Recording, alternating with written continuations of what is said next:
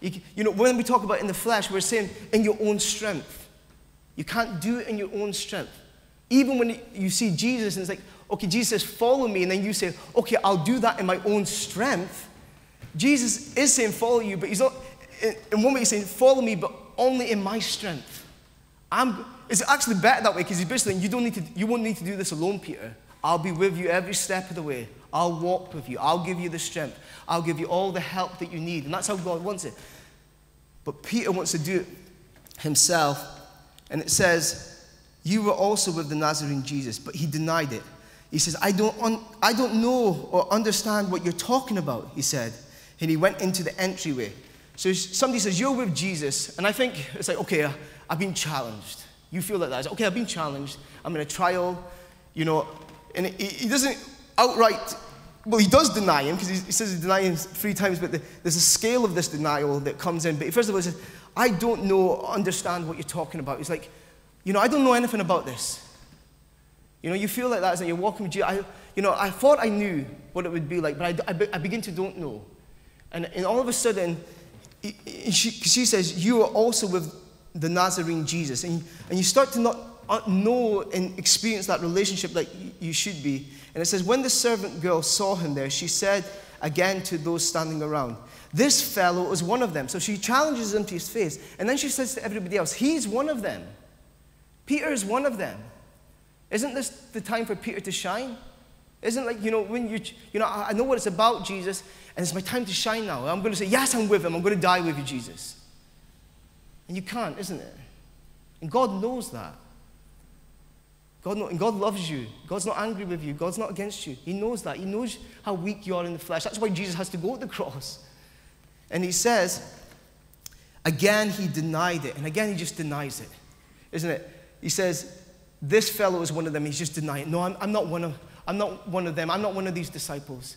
I can't handle it. You're thinking, you're being Peter right now. You're thinking, I'll never do that. You're like, how can you do that? You got to think, this is denial moment. You're not doing it right now, but it's that moment, isn't it? You see, sometimes when we go into sin and we go into temptation, that's a denial moment, isn't it? Remember when David slept with Bathsheba and the prophet said, you despised the Lord at that moment. It was a denial, wasn't it? We do things and it becomes a denial. Like we're in the church right now, we're saying, I'll never do that. But actually, this is his denial moment. Put your feet in his shoes right now. And it says, after a little while, so the little girl gives it a little bit of a moment.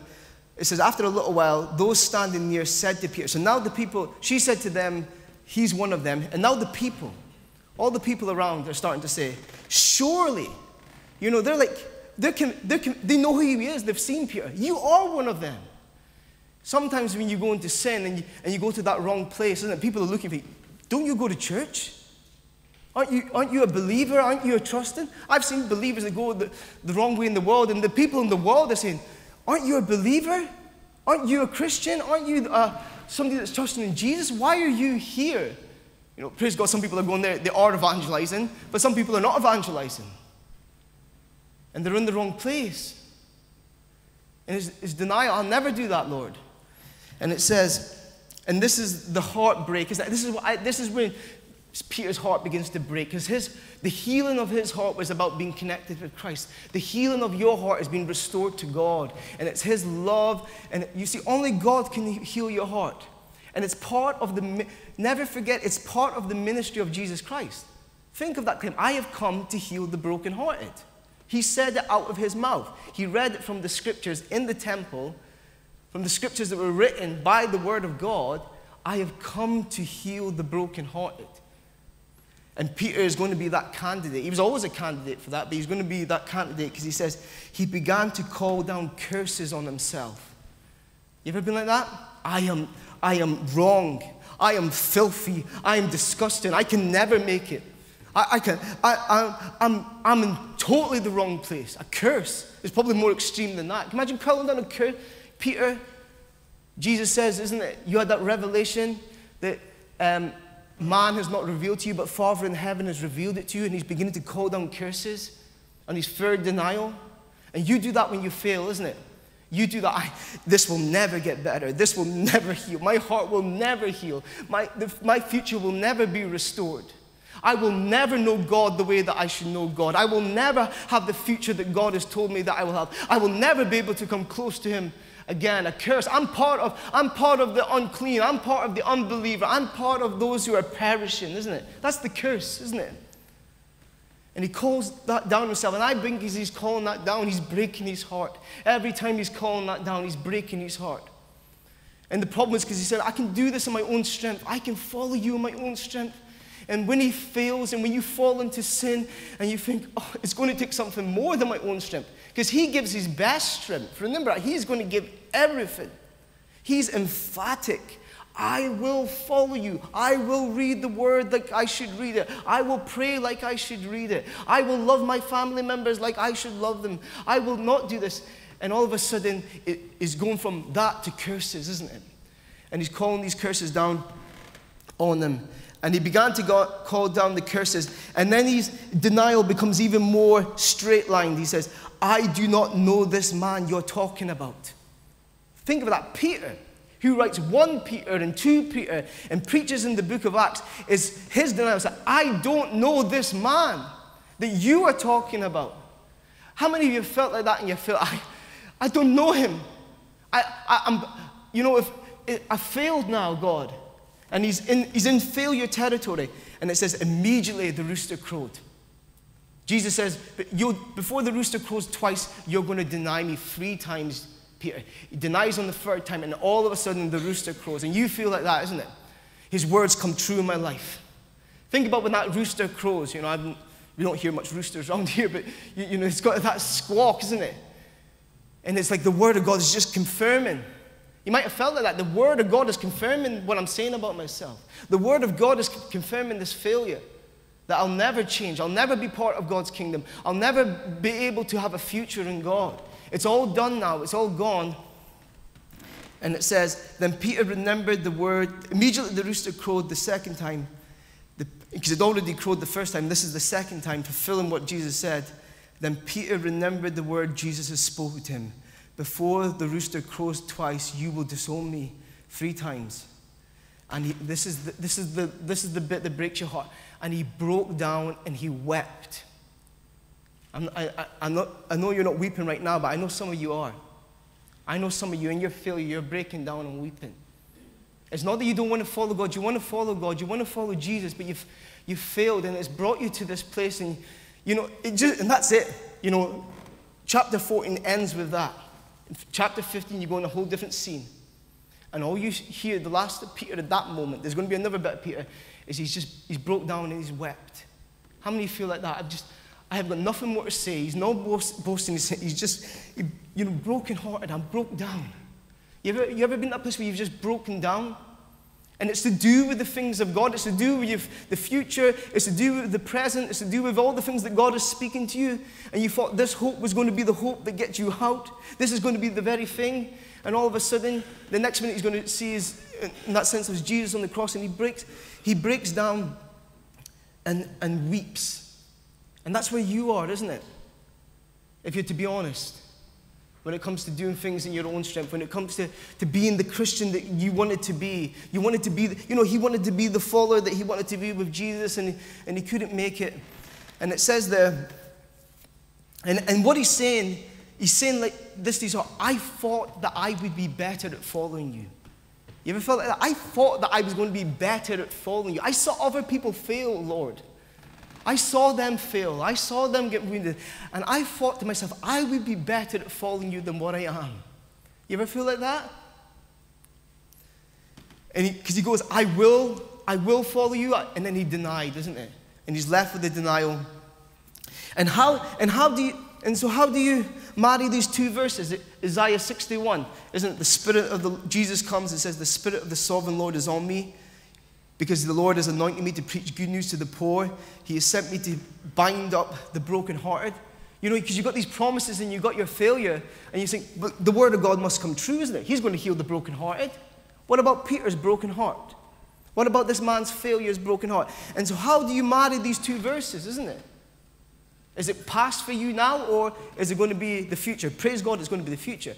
your failure is actually going to be your beginning.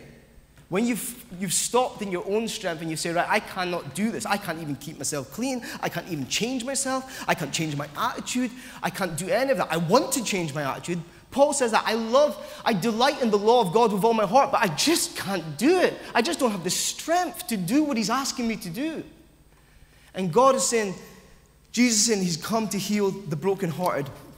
And you see that in John chapter 21 as we close with this story here.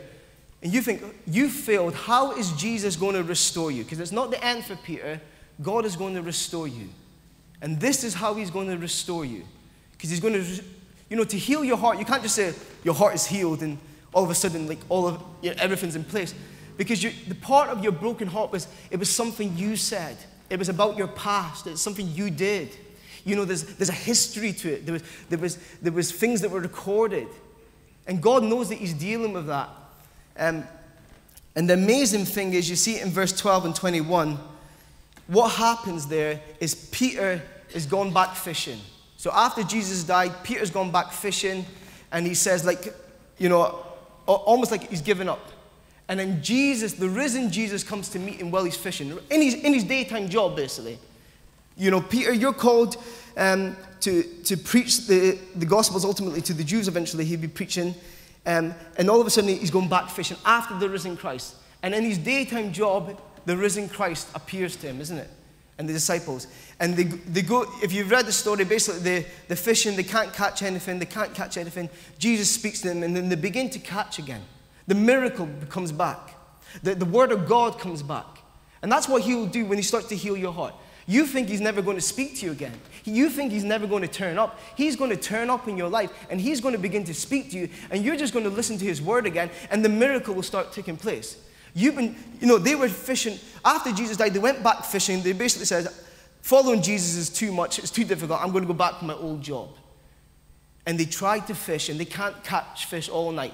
And then all of a sudden, Jesus turns up, and then they start to catch fish. And it's symbolic, isn't it? It's saying you can't do it in your own strength. No matter how much you try, you can fish all night. You can try and change your temper with all the strength. You can take all the strength. I will not get angry. I will not be tempered. And all of a sudden you explode, isn't it? I will not be like this. I will not be like this. And all of a sudden it goes wrong. I will not be like this. I will not be like this. And they're like that. We'll catch fish. And these are experienced fishermen. They're putting the net in. They can't catch it. And miraculously, Jesus turns up and he begins to speak to them. And he tells them, put the net on the right-hand side. And they put the net down, and then they catch the fish. And that's what Jesus does. He'll just begin to show up in your life, in his power, and he'll begin to speak to you and say, listen to my word, and do what I'm asking you, and you'll find that it will change. And Peter's so excited that he jumps out the boat and swims to Jesus. Because you thought, he's never going to speak to me again. He's never going, and the first thing do you know what's amazing? The first thing he starts speaking to you, and a miracle happens in your life. Think about it, you failed him, you've denied him, and he starts speaking to you, and a miracle takes place. It's starting to build up now. It's like, whoa, I didn't even think he was going to talk to me. I thought he would talk to me in some sort of mundane, really like low-key, dark environment, isn't it? Some sort of eerie, spitting down at you sort of environment. The first thing he shows up in is a miracle. It's like, whoa, I recognize these miracles. I recognize when the word of God is spoken to me. I recognize whose voice this is, because the Bible says he was at the side, but they can't even recognize him. But when they see the miracles, when they see the word of God, and when God does something in your life that only God can do, that only Jesus can do, you say, this is God. And Peter's like, last time Peter's crying, last time Peter's weeping. That's the last you see. Now you see Peter jumping out the boat and swimming towards, because he knows it's Jesus. And Jesus says, come and have breakfast. Come, think about it. The last time you saw was you denied him, your Savior's getting beaten, and you've denied him at the most critical hour, and then the next time you've got him and he's made breakfast. And the breakfast was amazing, trust me. The fish that he put on was amazing. And so Jesus, he creates this warm environment, isn't it? He's going to start healing your heart in a warm, loving environment. I don't know how you cannot have your heart healed in a big shouting, screaming environment, can you? Have you ever been in a big shouting, screaming? I'll heal your heart. Be better. Do more. Stop thinking like that. Can't do it, can you? What happens if you, in the morning, after you do that, the breakfast is there and it's smelling beautiful? And Jesus has spoken, he started to bring a miracle and a bountiful harvest, as it were, coming into your life. He said, and the love, you see, sometimes the love is created by the environment. Jesus could have spoke to him about the breakfast, but he made the breakfast. And he said, come and have breakfast with me. He's saying that to you. You think about it, in your failure, who wants to go and have breakfast, isn't it? After I've wronged you, who wants to go and have this, because you feel you don't feel worthy for it. But that's the setting, that's the environment he's put there. And he says, come and have breakfast with me. And I think as they're sitting down, as we see it, let's read here. Come and have breakfast with me in verse 12. None of the disciples dare ask him who you are. They knew it was the Lord. Jesus came, took the bread and gave it to them, and did the same with the fish. This was now the third time that Jesus appeared to the disciples as he was raised from the dead.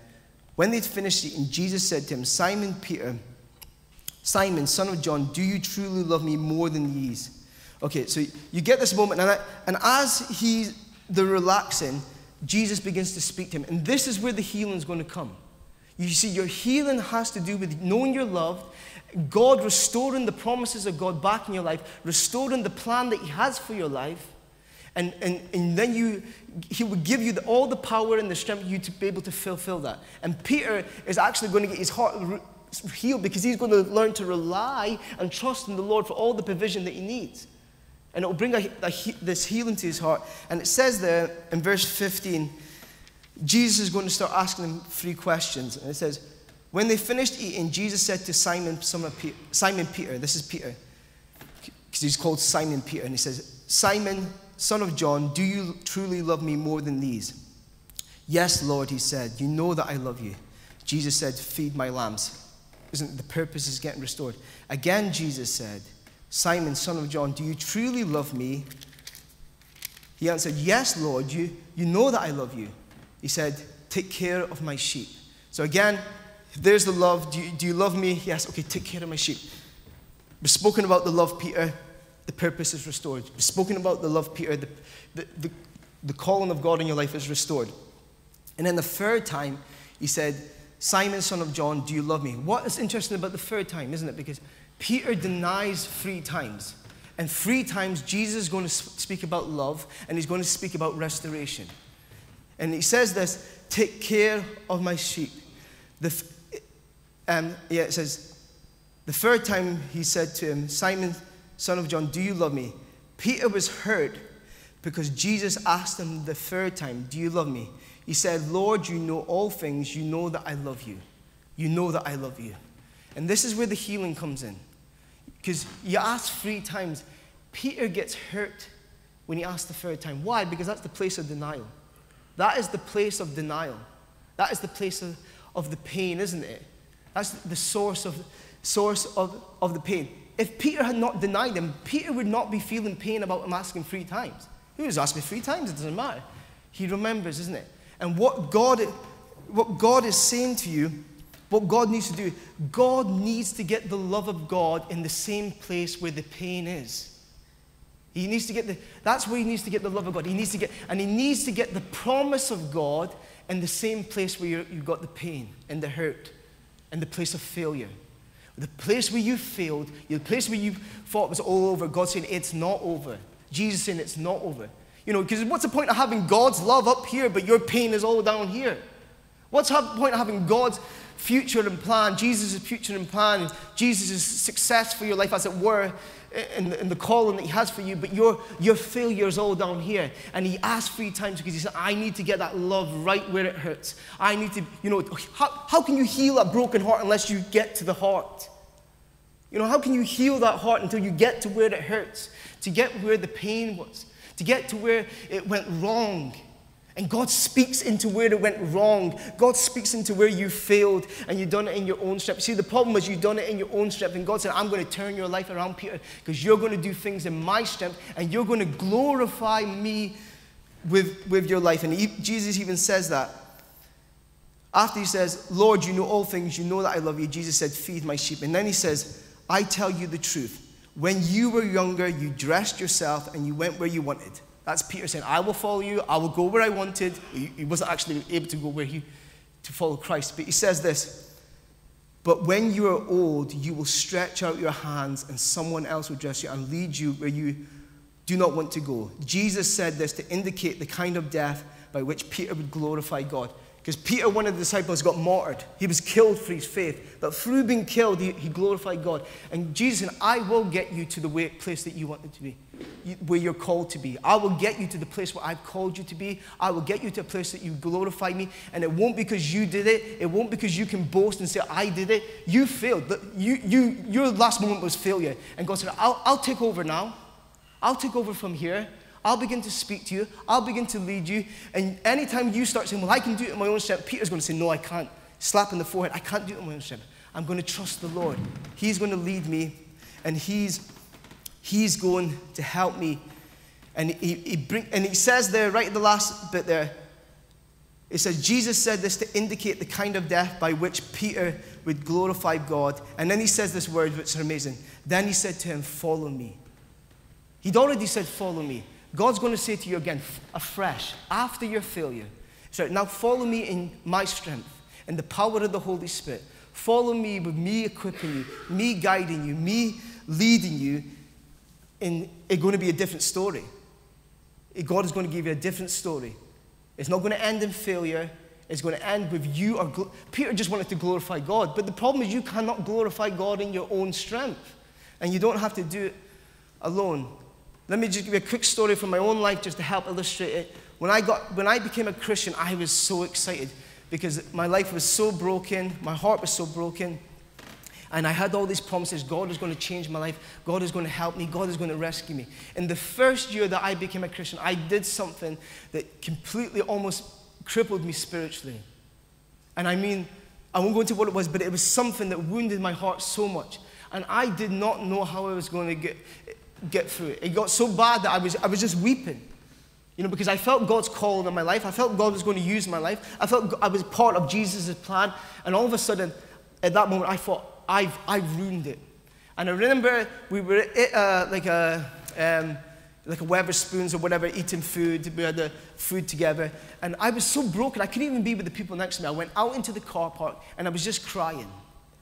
You know, I was just crying before the Lord. And I remember looking at on a field. There was a horse in that field. And when this horse went into another field, it would just sit there in mud. And when the horse was just moving its legs like that in mud.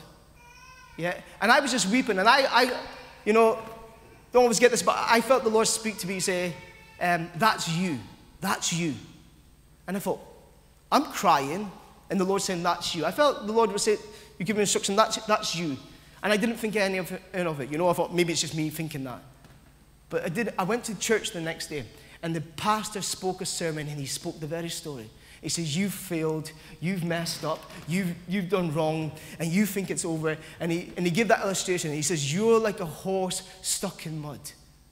And the problem is of a horse stuck in mud, he says, the more it tries to move, if you get a horse stuck in sinking sand, the more it tries to move, it just goes deeper and deeper and deeper and deeper and deeper, and you can't get out of it. That's what was Peter. He's going deeper and deeper and deeper, and he can't get out of it. Your only way to get out of it is God has to come and rescue you and deliver you. And I settled it. I'm not going to try and get myself out of this. I want to get out of it. God, deliver me. God, you know, I don't, you know, like the prodigal son, just make me a hired servant. Do whatever you want in my life. I just want to have your presence again. I want to have that love again. And praise God, he did restore me and did strengthen me. And I'll tell you another, you might think this is weird, but I'll tell you another story that connect. On holiday the other week, we were on a holiday, and there was, at the back of this holiday, there's horses. They've got like these 6 or 7 horses, and the lady that owns these horses, she said they're just like pets, and they're running, and they're thingying, and there was you know, and I was going up to pray at that night time and just praying to the Lord. And again, I felt the Lord say, that's you. That was 15 years ago. But this horse wasn't going in the mud sinking. This horse was loving it in the field and skipping and free.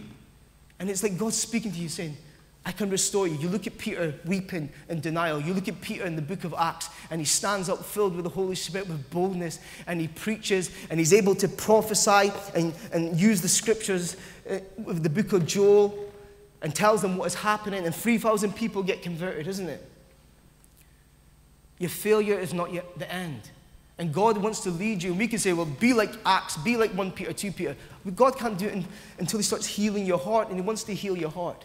So let him do it. Just stop trying to do it yourself. You can't fix your own heart. You can't do it. But God can, and he's going to restore you. So let's pray now and ask the Lord that you do a miracle. What an amazing miracle is that he heals your broken heart. But you've got to let him do it. Father God, thank you. Lord, I know, Lord, there's people in this room with broken hearts, Lord God. I know that. Lord, you knew that when you said those scriptures that you've come to heal the brokenhearted, Lord God. And I just pray for people in this room that they're just like Peter, they've broke down and they've wept. But I pray that you restore them. Lord, I pray that you get your healing right where the pain is. You get the word of God right back to where the pain is. And the word that you restore and you give a hope and you give a future into their lives, Lord God, that word would penetrate deep into their heart, that they would know that they're restored. They might not feel worthy of it, we never do, Lord, but they know that they're restored. You know you've spoken to it. You know you've addressed that issue. Just like with Peter, you addressed it head on because you asked him 3 times. And you deal with it head on. You make it like there's no mistake. You're dealing with it. Just like that situation with me with the horse is back then and back now. Lord, we connect the dots. We connect the dots from our failure to your love, to your restoration. And I just pray for people in this room that they've come to you. They're not going to say, I'm going to do it by myself. They've come to you and they're saying, God, I'm going to let you begin to heal my heart. But part of that is a journey. Part of that is, we can fully see Peter's heart's restored in Acts and 1 Peter and 2 Peter. And it'll be a journey for them. But Lord God, I pray that you work that into their heart by your Holy Spirit. In Jesus' name we pray. Amen. Amen. We're going to get together and sing our last song.